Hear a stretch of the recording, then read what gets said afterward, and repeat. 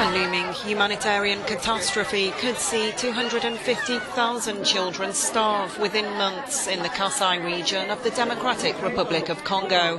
That was the warning from the head of the UN's World Food Programme as he finished a 4-day trip to the central region.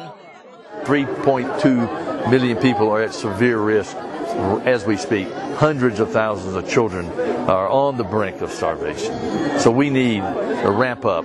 We're there. We're ready to go. We need the donors to step in now. If they don't, not only are people going to die and children are going to die, and you're going to have long-term chaos that's going to cost a lot more. The region has historically suffered from malnutrition, but this was further exacerbated last year by large-scale inter-ethnic violence.